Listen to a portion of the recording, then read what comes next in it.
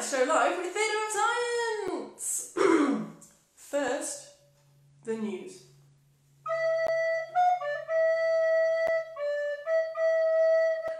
That was the theatre bit, I hope you enjoyed it. This week, 61 years ago, Luna 2 landed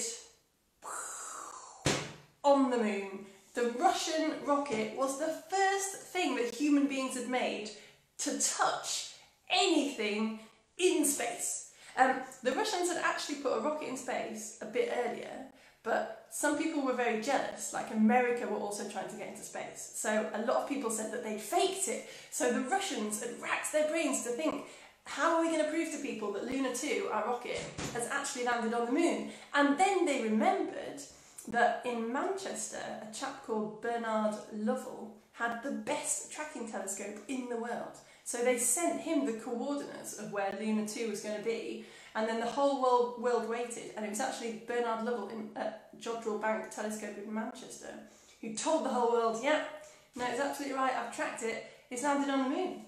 So there you go. That's because Britain weren't in the space race. If you don't take sides, stay friends with everyone, you get the cool jobs.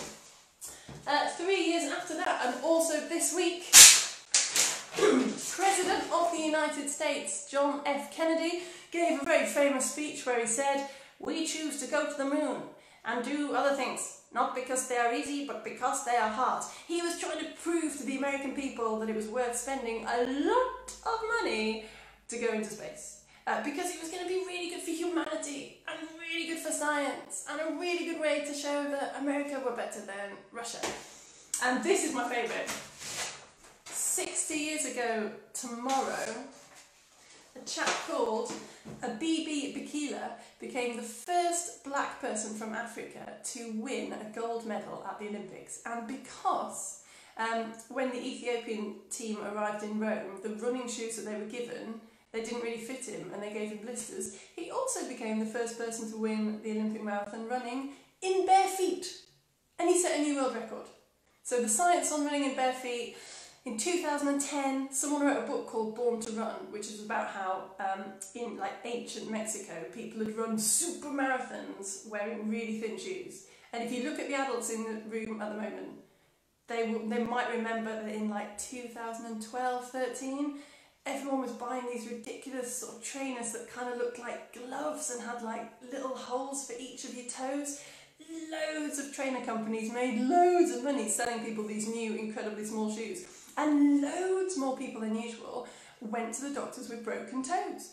So science at the moment says there doesn't seem to be any benefit between wearing bare feet or wearing shoes. Abibi Bikila, the next Olympics, became the first person ever to win 2 Olympic gold for marathons in a row.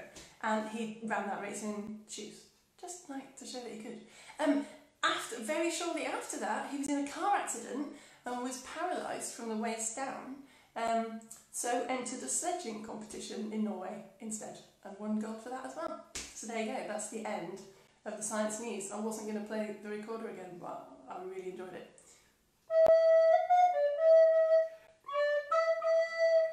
Yes, I haven't lost it after 30 years.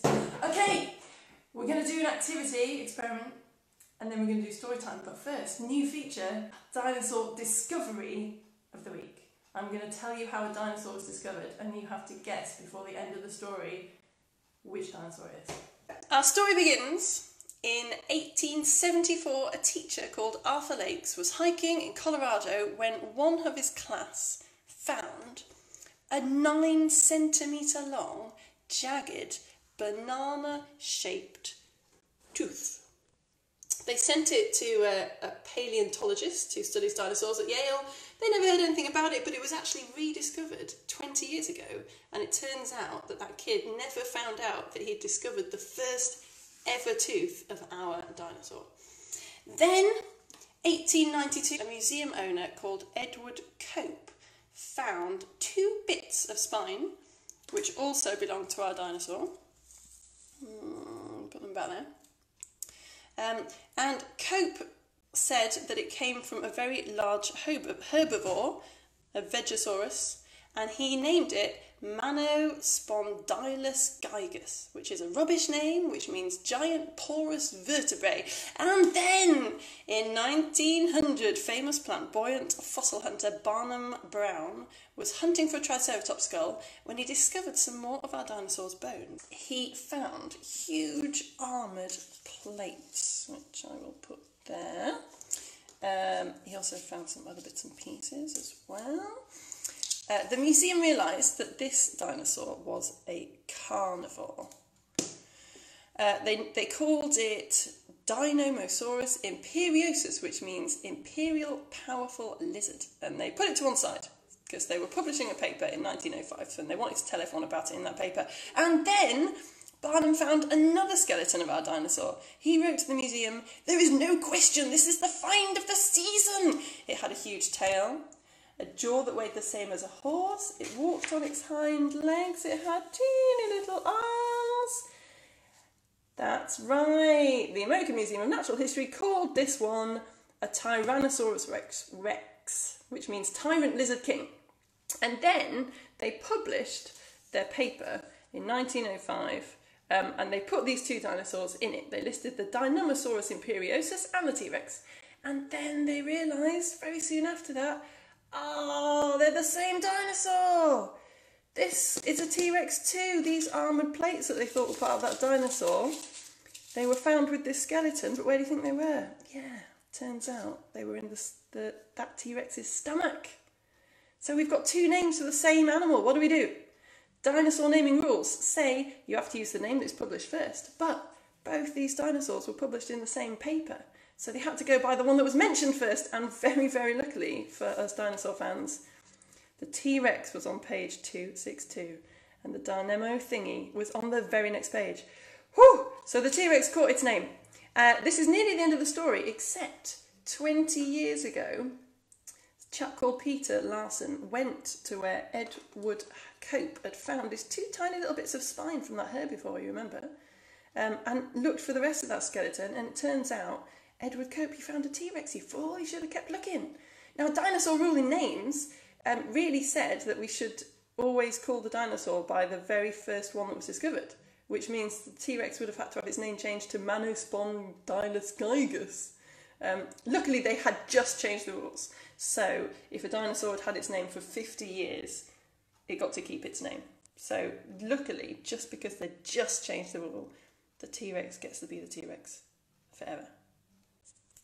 Yeah, the theme of today's convection, so it's time for us to do our activity. So come with me. Here we go. So you got to listen quite carefully. Now, well done if you managed to find 4 identical spice pots. You can actually have 2 pairs, or maybe you've just got 2. If you've just got 2, then that's fine. You will need some hot water, some cold water, some food colouring, and little bits of card. The piece of card, you can cut it so that it just fits over the spice jar. All right, here we go. So first of all, if you're using 4, put some hot water into 2 of your jars. If you're only using 2 jars, just put hot water in 1 jar. There we go. I only discovered this quite recently. This is such a cool activity. Can't believe this hasn't come up. And then put cold water into the other 2 jars. Ah, Charlotte, you like my haircut? Thank you. Never been so excited to have my haircut. So you've got hot water in 2 jars and cold water in 2 jars.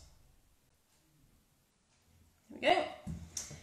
And then, if you're doing it with 4 jars, you want to put food colouring in the warm ones and different food colouring in the cold ones. If you've only got 1 food colouring, put it in the warm ones. So put some food colouring in the warm ones now. Don't put too much in. That's it. And then if you've got another colour, put another colour into the cold ones. Then, this is the really tricksy bit. If you saw our air lesson over lockdown, you know what happens if you put card over a little opening like this with a thing of water in it. So put the one cold and hot together and another cold and hot together. Here we are. If you've only got 2 jars, then do this bit with me. And we're going to put this hot water on top of this cold water. So put a little square of cardboard on top of your spice jar, turn it upside down, and for reasons which, if you want to know, you'll have to watch my air lesson, which is on my YouTube channel. When you let go, it should stay. Don't let go for that long. Just pop it on top. Definitely get someone to help you if there's someone else in the room. I'm going solo, so I'm going to have to do this alone. What you want to end up with is the jars bouncing on top of each other and a little bit of cardboard in the middle. I should have told you to put it on a baking tray. I'm hoping that you've realised this, that whenever water is involved in the theatre of science, get your baking tray or washing up tub out. Alright, and then I'm going to very carefully and gently pull this card away. Some of it might spill, but as long as you've got quite a bit in there, it should be alright. Okay, you ready? There we go! Okay, let's come down and see. There we go, that's one. And then we'll do the same with the other one. So if you've only got 2 jars, just leave yours like that. If you've got 2 more jars, do the same, but this time put the blue on top. I know when the comments stop that, that people are busy concentrating. I'm going to do the same again. What could possibly go wrong?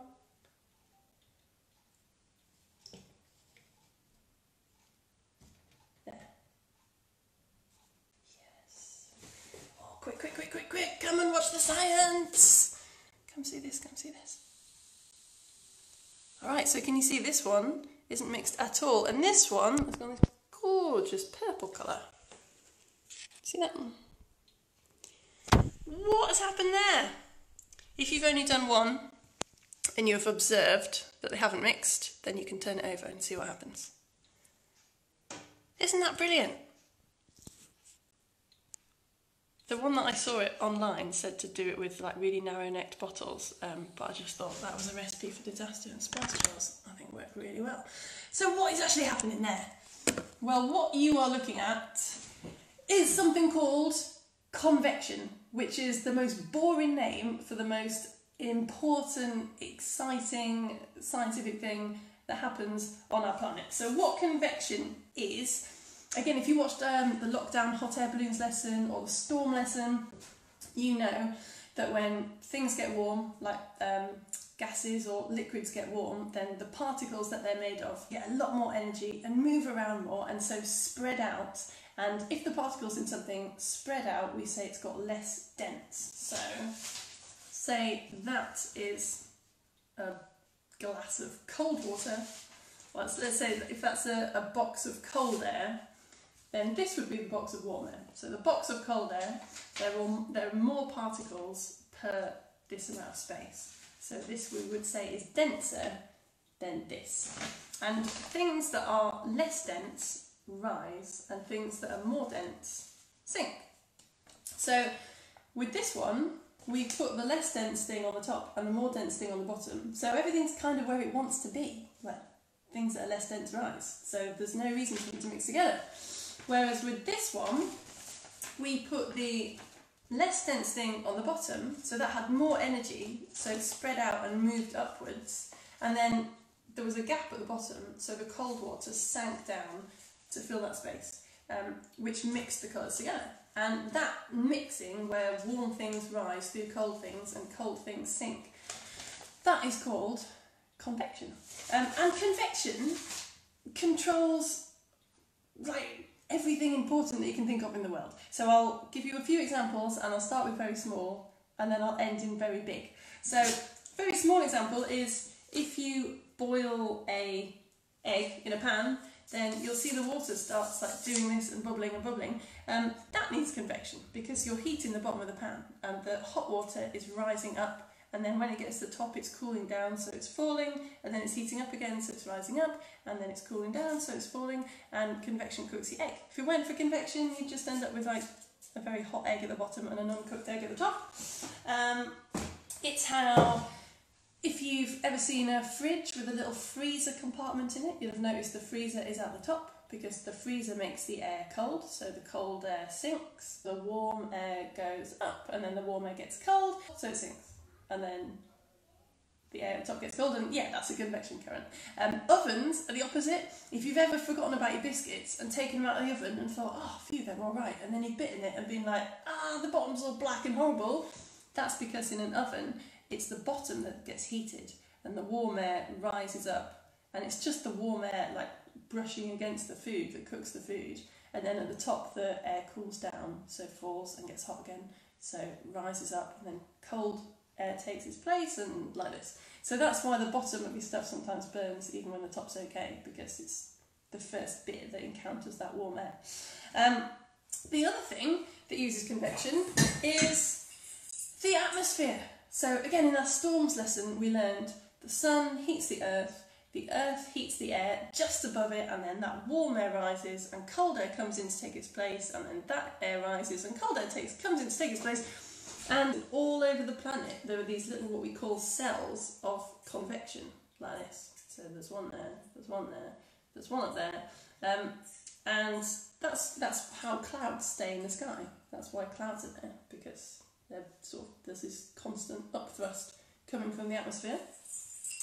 And probably the coolest one, the oceans also have absolutely gorgeous convection currents in them. You can look at maps online. There's just patterns all over the earth where the water sort of moves in the same way all the time, from the colder regions at the poles to the equator, and then back round again, like this.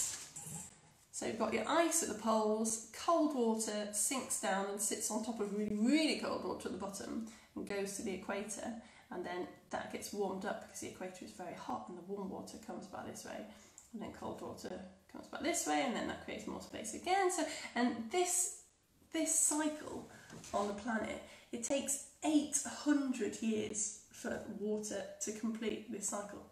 Isn't that just incredible? So that's what convection is fluids like airs or gases or liquids carrying energy, and that's how heat gets carried across the oceans, and nutrients as well, so incredibly important. And I've missed one out because it's the subject of story time. But the next really big example of convection is the sun. So stars have nuclear reactions going off inside them, and they fuel convection currents. If you've ever seen a photo of the sun and you feel like seeing prominences like loops coming off the sun, that's what convection is. Right, story time. Let's do it. Look down. Go on, you can. Look down right now. I'm not going to do anything on the screen until you look down. Just look right down, okay? The centre of the Earth is 3,963 miles that way. So far, humans have dug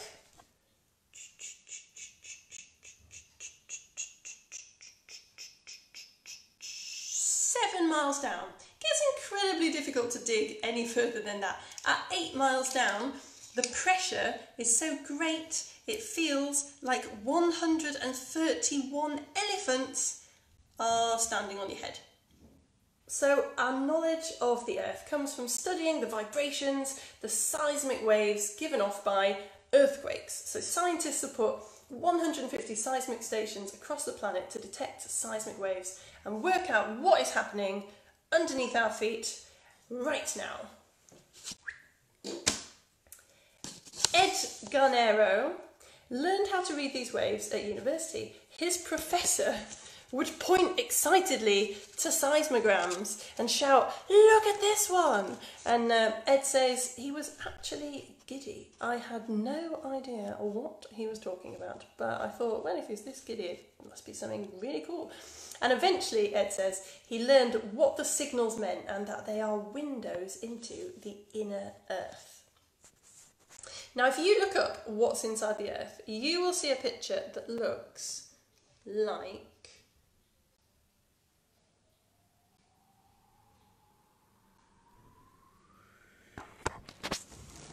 this.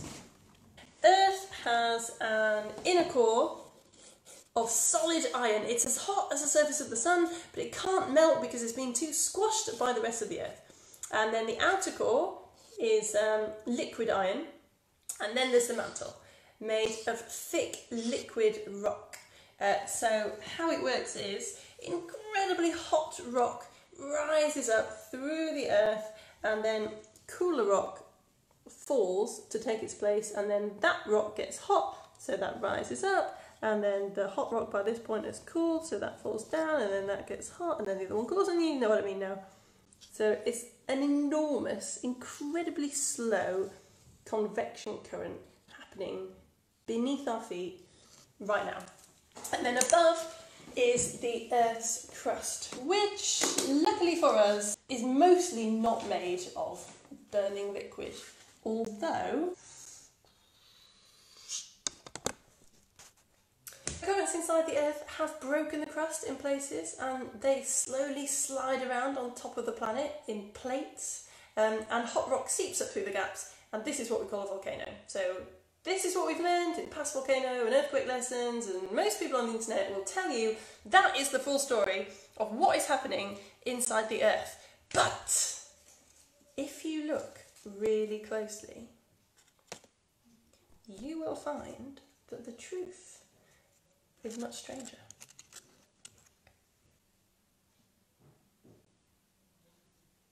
Now a grown-up geologist leading a team, Ed Garnero has looked very closely indeed. Those seismic stations have been showing that inside the Earth, in two places, on pretty much opposite sides of the planet, seismic waves are doing something extremely weird. They split. So here's seismic waves. Maybe they've come from an earthquake on the other side of the Earth. They travel through the Earth, and then they split. One wave goes straight ahead and slows down, and the other wave goes off in a different direction at normal speed. They're tracing out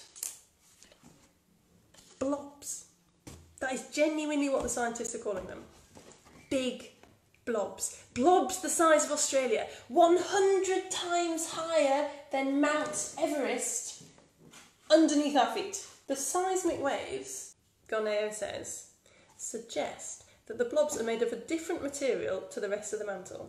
They're lying on the bottom of the mantle, so we know they must be denser, and directly above the blobs are where the volcanoes are. Young ones and very old ones. What is going on? New research, some Maria Sakmistrenko, a seismologist at the University of Oxford, has also found the blobs are sending hot rocks right up to the surface and causing volcanoes. And please do not underestimate how big these things are. If the blobs were sitting on the surface of the Earth, then the ISS would have to go around them. That's how high they are.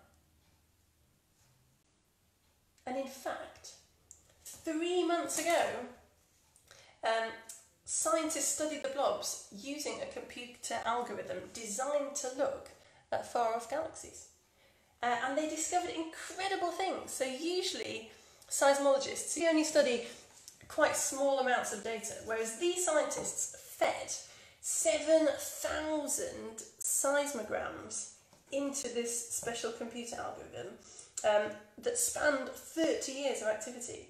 And yeah, they discovered a new blob, and that one of these blobs is much, much bigger than they first thought. They think that the blobs might be ancient rock material that sank into planet Earth even before it had a moon. So they might contain really primitive material. Geophysicist Barbara Minerowicz, she's the daughter of a famous Polish writer, she says that for geology, this is a revelation. For now, the blobs remain a mystery, but we know they're down there right now. So do you feel free to just look down again? Just think about that. Convection, boring name. It's fueling everything that we do. Folks, that is the end of my Science Show Live. Thank you so much for joining me.